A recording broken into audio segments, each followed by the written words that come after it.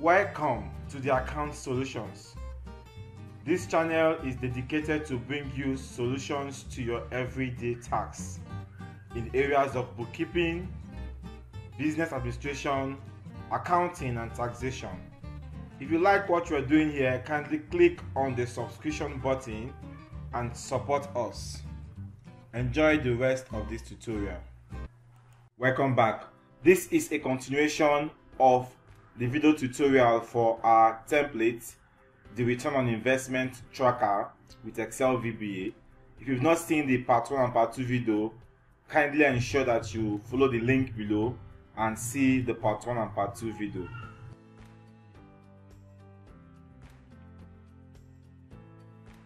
So let's create an investment for the 5 investors we just registered into our platform in the last video. So you go back to your start table of content and you click on create new investment. So you come to this platform. Now you have to select the investor's ID from here. It's always good to select it so that you won't type and make a mistake. It's good you select the investor's ID. Just scroll down, you know where it is, and you look for it and select it. All right. But if you have the investor's ID on the form, you can also type. But when you are typing, ensure you type it exactly the way it is, no space between them. Okay. So I'm going to create for this investor, be wise. Let's have Waka Waka, this investor. Then the amount is invested. Now use a very large amount, higher than what we have already in the system, so it will be obvious. Let me use 10 million. Date of investment, I'm going to use 14th for all my illustrations. 14th of October 2020. Then you select the duration, that's number of months that the investment is to elapse. So I'm going to just choose 3 months. They drop down here from 1 to 12 months. So I'll just pick 3 months. ROI, let's say, is 10%. The commission to be paid to the referrer is 1%. Now the referral's ID, let's select BC as a referrer. Remember we added BC in the previous video. Then the account officer, let's BC, this is the account officer, because there's no how BC will refer an investor and somebody else will be the account officer. But it's possible if that's how you want to do it. But for this demonstration, let's say BC James is the referrer and also the account officer. Very important to check on all this. Now, if for any reason I want to add this, kindly select the name of the account officer. So you must fill up all this. If I remove this also and try to add, enter the ID of the ref. It's very important you do that. So you have to fill up all these places. Very important. All these cells, you have to fill it in, otherwise it will not post. So again, on the investors form, write down the investment ID. Very important. Write down the investment ID on the form. It's very important. Okay. So pick that investment ID. So you add this investment. Posted. Let's add another investment for I don't get it, whatever. That's the next investor we added. So come to the ID, you look for that ID, bring out the form that you have and look for that ID on the form. I've got the investor's ID here. Let's say the amount is 15 million. The date of investment is 14th of September 20. Duration again 3 months. ROI is 10. ROI is 10. Commission 1%. The ID, the ref is, let's say, the same ref. Okay. Alright. Well, let's give it to someone else. Okay. Alright. So we have that. Add that particular investment. The next investment we add is for Sidon Luke, Mr. Sidon Luke. I'll look for the ID, IDO. that's the ID, SDI, investment amount, let's say 20 million. I'm using these figures just to show you the difference when we get to the investment details. So let's say 14th of August. I'm recording this video on the 14th of November 2020. So I'm using 14 so I can explain how to generate daily payments for each day. So duration again is 3 months. ROI is 10%. Commission is 1%. Then let's say the ref is this first guy. Okay, what's the name? James Blue. That's the ref. Add.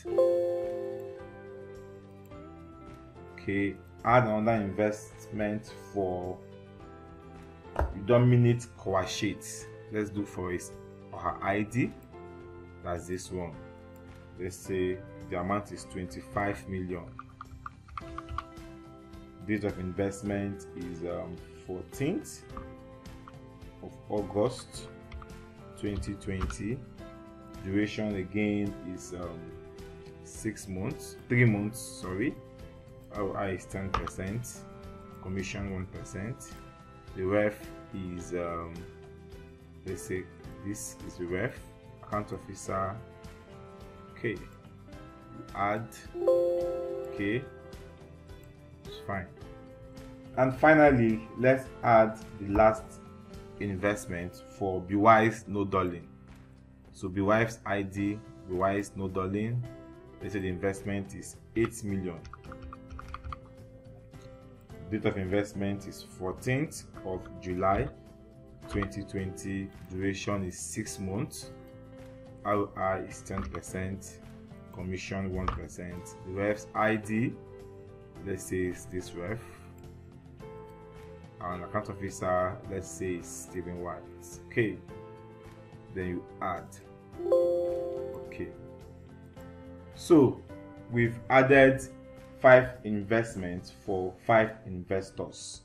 Next is to show you how to view the investment details and also begin to record the payments that have been made for those investors.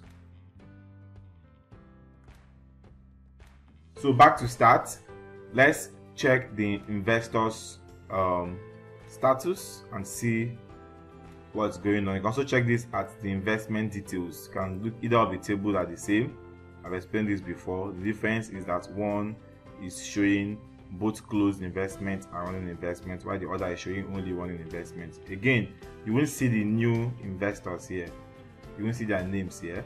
You can't see their names here because this table will not upload automatically. You need to refresh this table.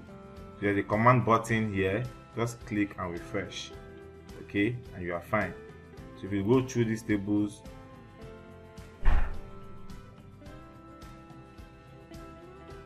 you will see the names we just added now. You can see all of them. We added Waka Waka Comeback, I Don't Get It Whatever, See Don't Look, You Don't Need to Cover Shade, Be Wise No Dulling, and these are their investment numbers. If you check, you see them. This is the maturity date for all these investments. Okay, they are all running. This is 10 million, just 15, 20, 8 million. Remember when I added all these investments, and this is the ROI that will be paid for 3 months, 3 months, 3 months, 3 months, and 6 months ROI. So ROI cleared 0. We've not paid them any ROI yet, although some of them are due already. Then total ROI that is due is this, investment capital is this, and total ROI and investment is this. So just to show you that the system is working properly well, once you record your data well, the system will populate these results for you. Now we have some of them started from October, some in July, some in August and September. Now we need to record their ROI payments. Some have been paid for 3 months, some have been paid for 4 months, and some, have been paid completely.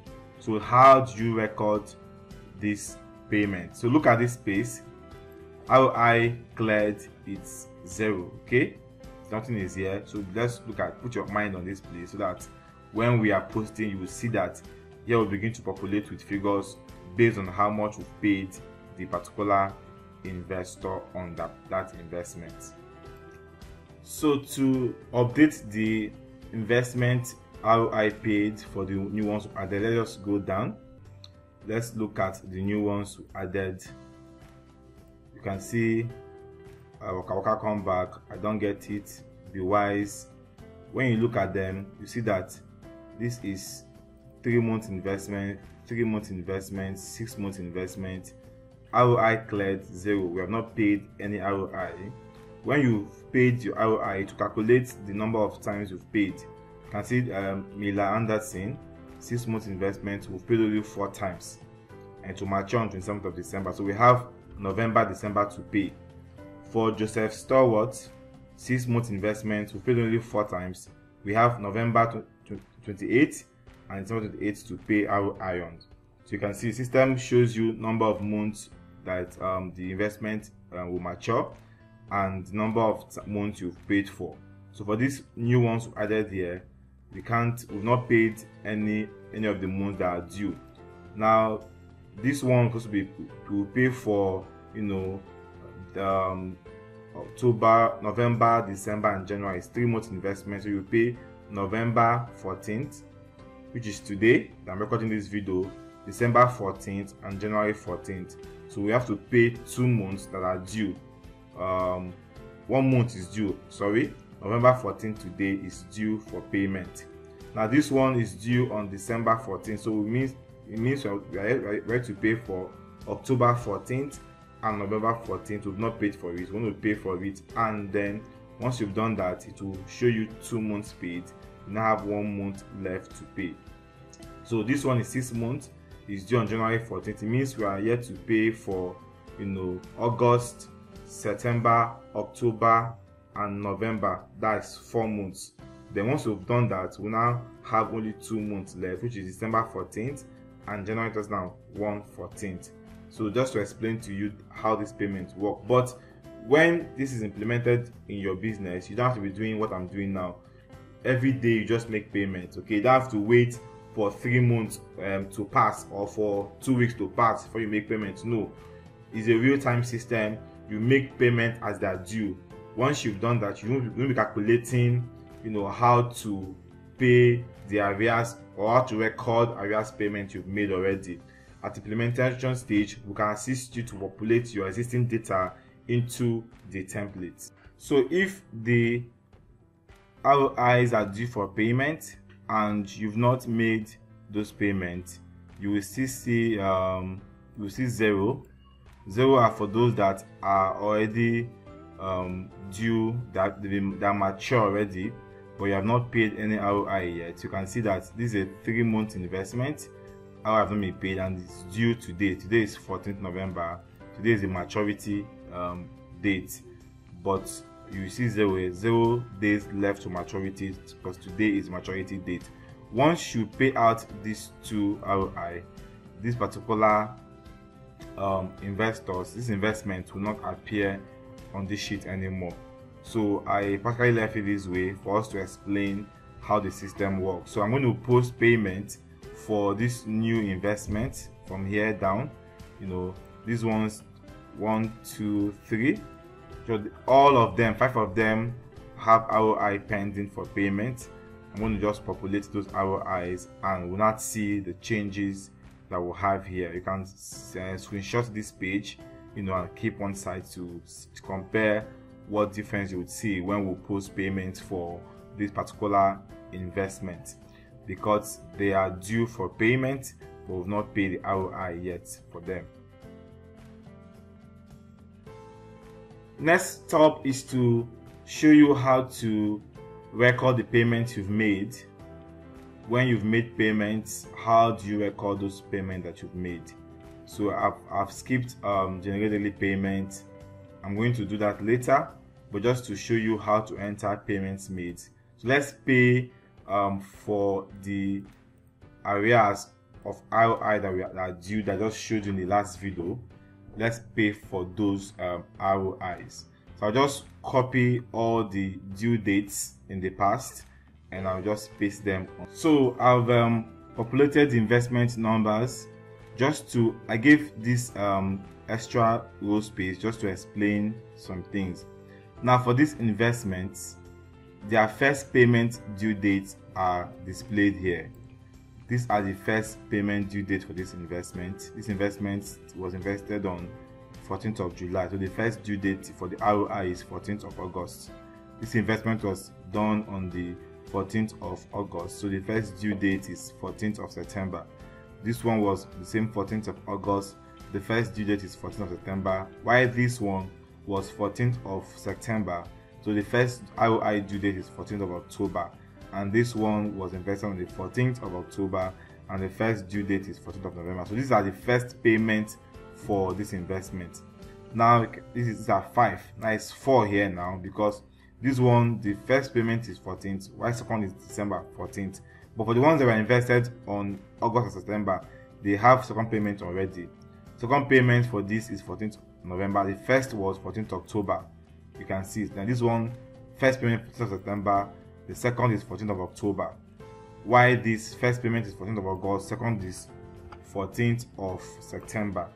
Now then, one that started in July would have gone through 3 payments by now, which is this one here. Okay, so this is how you enter the payment. But like I said earlier on, we assume that you use this system on a daily basis, so you don't have any need to post backwards. But if the case comes to that, you need to be careful to know the months you've missed.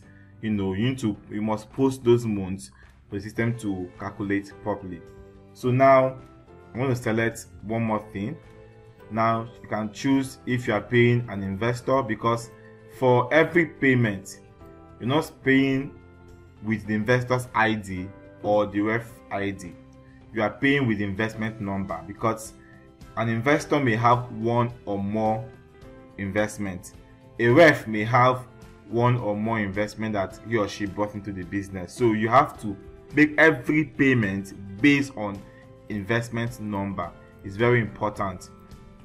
Every payment based on investment number. That's why I said on the form of the investor, write all the investment numbers on that form. It's very important. Now I'm paying an investor, so I'll select investor. I'm paying for ROI, commission, investment payback or rollover. I'm paying ROI. It's very important you do that. So you just do the same thing for all of them. When you copy and paste, please be sure to always paste special and paste values. Okay, same thing as right clicking and you just paste 1, 2, 3. It's very important. Okay, very important you do that. Now I'm not going to leave any space in between them, just to illustrate to you the different months that have been due on this investment. I can see that some cells have been highlighted in red. It means that you need to put some values here. Now once you type in the amount to be paid here, then this red will go off. Now these 2 columns here, they are formula populated just to show you the amount of ROI that is due on this investment. You don't have to do any calculation anymore, so it's not manual. So you need to do just to type that figure here. You can see 1, 5, 2,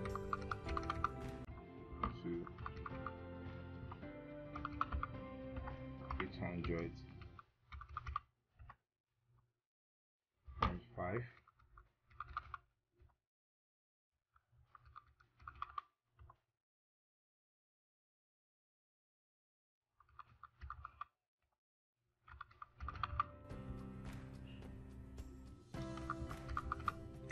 Now you can see I made a mistake here, so the system will not allow you to post this. If I say record payment, one of the amounts you type to pay is either higher or lower than the amount to be paid. So you cannot pay less than the ROI or more than the ROI. It's very important. So when we get to generating daily payment, I will show you how to avoid typing this payment. Just copy the payment and you just paste values here, and it will give you the exact amount you have to pay on that ROI. But just to illustrate how this works, I've typed it manually to show you, the difference between typing manually and also copying from daily payment sheet and pasting directly here to make your payment.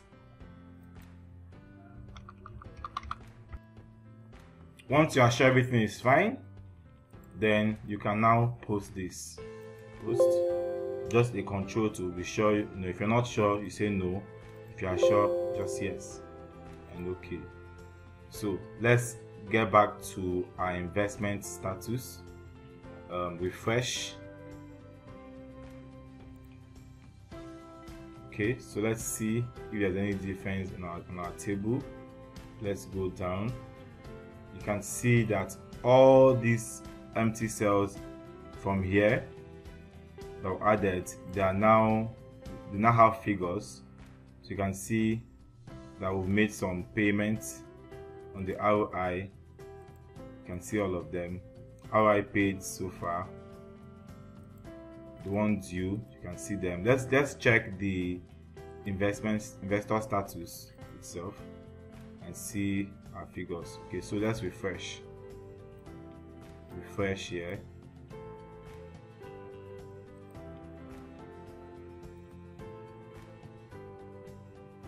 Okay, so so you can see that these are the new investments we added. You can see we now have 1 month have been paid for, 2 months paid, 2 months paid, 2 months paid, and 3 months paid. And I can see we still have 0 here because these two, they've matured today. Okay, so next stop is to show you how to generate daily payments. See you in the next video.